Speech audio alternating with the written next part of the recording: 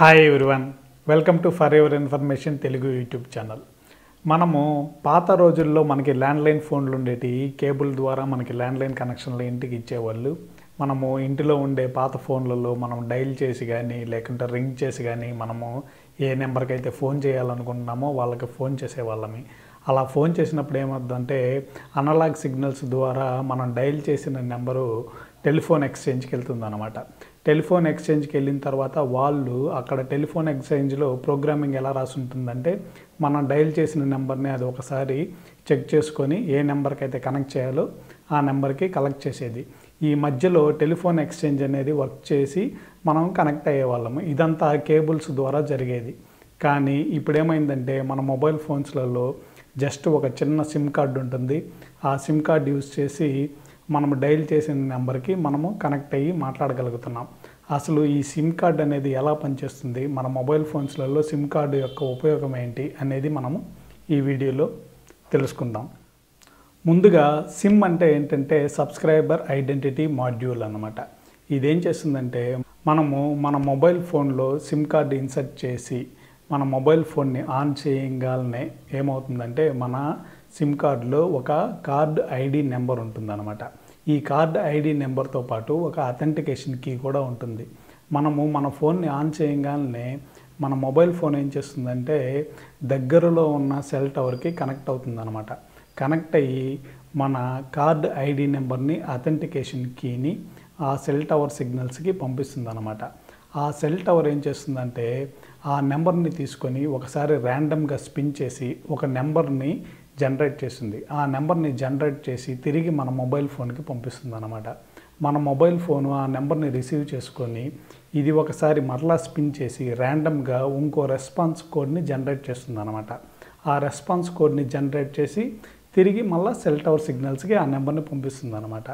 ఇక్కడ పంపించినప్పుడు ఏమవుతుందంటే ఈ సెల్ టవర్లో సిగ్నల్ రిసీవ్ చేసుకున్న తర్వాత ఆ రెస్పాన్స్ కోడ్ని అది ఒకసారి ఈ యూజర్ ఐడెంటిఫికేషన్ నెంబర్ తోటి ఈ డేటా కరెక్టా కాదా, ఆ యూజర్ ఇన్ఫర్మేషన్ కరెక్టా కాదా అనేది ఒకసారి చెక్ చేసుకుంటుంది అనమాట. చెక్ చేసుకొని అది కరెక్ట్గా కానీ మ్యాచ్ అయితే సక్సెస్ఫుల్గా అథెంటికేట్ చేసి ఆ కస్టమరు అతను ఎక్కడికైతే ఫోన్ చేసుకోవాలనుకుంటున్నాడో, డేటా చేయాలనుకుంటున్నాడో, డేటా యూజ్ చేసుకోవాలనుకుంటున్నానో ఇదంతా నార్మల్గా యూజ్ చేయడానికి ఉపయోగపడుతుంది. మీరు మన సిమ్ కార్డ్ని గమనించినట్టయితే ఆ సిమ్ కార్డు మీద కొన్ని నెంబర్స్ ఉంటాయి. ఆ నెంబర్స్ ఏంటంటే IMSI నెంబర్స్ అనమాట. అవేంటంటే ఇంటర్నేషనల్ మొబైల్ సబ్స్క్రైబర్ ఐడెంటిటీ. ఈ నెంబర్ ఏంటంటే కార్డ్ ఐడితో పాటు మన సిమ్ కార్డు ఐడితో పాటు IMSI నెంబర్ కూడా ఉంటుందన్నమాట. ఈ IMSI నెంబర్ ఏమవుతుందంటే ఇంటర్నేషనల్ కాల్స్ చేసుకోవడానికి కూడా ఉపయోగపడుతుంది అన్నమాట. అవేం చేస్తాయంటే ఇట్లాగా మనకు ప్రతి సిమ్ కార్డుకి ఒక IMSI నెంబరు, ICCI నెంబర్ అంటే నేను ఇందాక కార్డ్ ఐడి నెంబర్ అని చెప్పాను కదా, ఆ ఐడి నెంబరు, అథెంటికేషన్, ఈ 3 నెంబర్సే ఉంటాయన్నమాట. మిగతా ఏదైతే మనం సిమ్ కార్డులో చూస్తున్నామో అంటే 32 MB సిమ్ కార్డ్ అని లేదా 64 MB సిమ్ కార్డ్ అని ఉంటుందో మిగతా డేటా అంతా ఖాళీగా ఉంటుంది, స్టోరేజ్. ఆ స్టోరేజ్ స్పేస్లో సెల్ ప్రొవైడర్స్ ఏం చేస్తున్నారంటే ఆ డేటాని ఫోన్ బుక్ సేవ్ చేసుకోవడానికి ఉపయోగిస్తున్నారు. సిమ్ కార్డులో మనకు వచ్చే సిమ్ కార్డులో యాక్చువల్గా డేటా అనేది ఏమీ ఉండదు.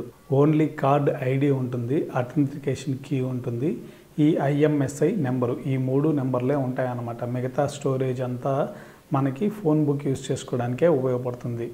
అందుకని ఈ సిమ్ కార్డులు ఎందుకు ఇచ్చారంటే మనము రకరకాల మొబైల్ హ్యాండ్సెట్స్ మారుస్తూ ఉంటాం కాబట్టి మనం మార్చినప్పుడల్లా మన హ్యాండ్సెట్లోకి ఆ సెట్టింగ్స్ అన్నీ తీసుకురావడం, ఆ ఐడి నెంబర్స్ని చెక్ చేసుకోవడం అదంతా ప్రాబ్లం అవుతుంది. కాబట్టి అదే సిమ్ కార్డు ఉన్నదంటే మనం వేరే మొబైల్ హ్యాండ్సెట్స్లో కూడా యూజ్ చేసుకోవడానికి వీలుగా ఉంటుందని సిమ్ కార్డ్ టెక్నాలజీని ఇలా తీసుకొని వచ్చారన్నమాట.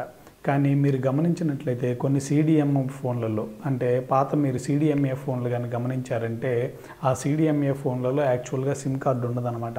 వాళ్ళు ఏం చేస్తారంటే ఒక చిన్న స్టోరేజ్ పార్ట్ని ఆ ఫోన్లో ఉంచి ఆ ఫోన్లోనే ఈ ఐడి నెంబరు, అథెంటికేషన్ కీ, ఆ IMSI నెంబరు అన్నీ ఇచ్చేస్తారన్నమాట. దానివల్ల ఏమవుతుందంటే మనము యాక్చువల్గా CDMA మొబైల్స్లలో మనము సిమ్ కార్డు కూడా యూజ్ చేయమన్నమాట.